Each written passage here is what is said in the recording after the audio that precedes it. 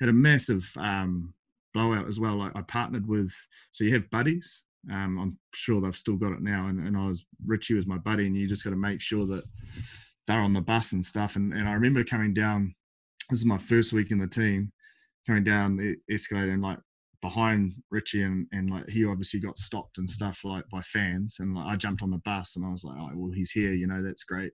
And we got to the training ground and everyone was like, oh, where's Rico? And I was like, oh no, he's here. Like I came down with him. And they're like, mate, he's not on the bus. That's your one job. And he was like, and Kieran Reid was like, oh mate, you've left the skip at the hotel. You left the skip at the hotel. And this is like day 2. So like, I'm just petrified. I'm like, oh, I've had such a blowout here.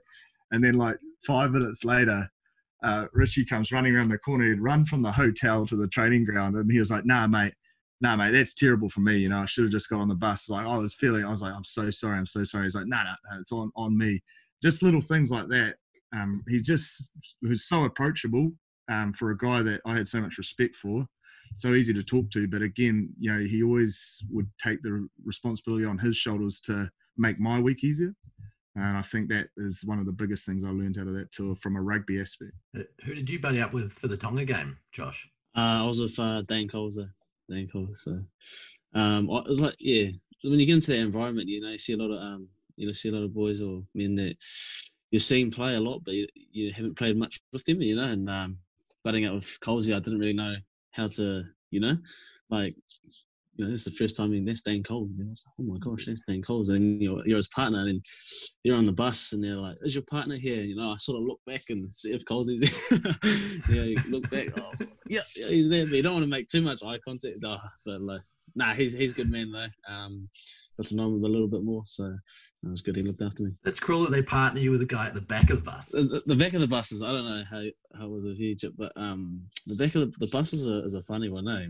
Get on the bus and you're a new boy and there's no seats at the front of the bus.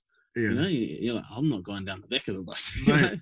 So my first one, I just sat down by the stairs, when you walk up the bus by the bus driver.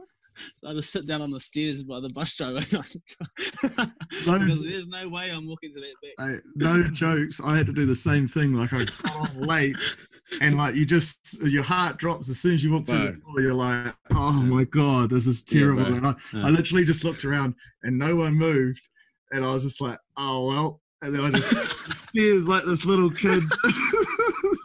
Bro, it's like, when I was first in the team, because Sevu was a new player as well, in any meeting we had, as soon as the meeting finished, up, bang, straight to the bus, because if you're a newbie and you're late to the bus and there's no seats at the front, you're sitting on the ground. Yeah, I learned after that, I just sprinted to get a seat. I was so embarrassed. I remember Steve just looking at me like, you're a 26-year-old sitting on a bus of stairs. Like, I didn't even have the excuse of like, I'm 19 or something. Like, I'd been around a long time. I was just like, this is so demoralizing.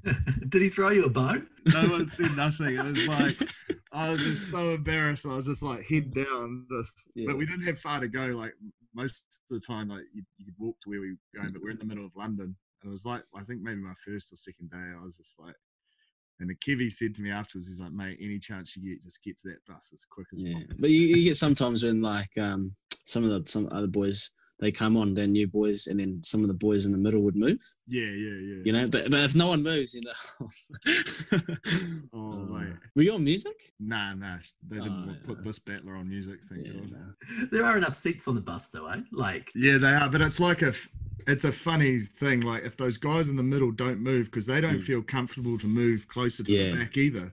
Yeah. So it's like, it's a real, I suppose it's just an old school thing, a respect thing, but it's happening and you can't do anything about it. It's just, if you're that guy, it's just, it's devastating. And the time that I was in, there was sort of like there was a big squad.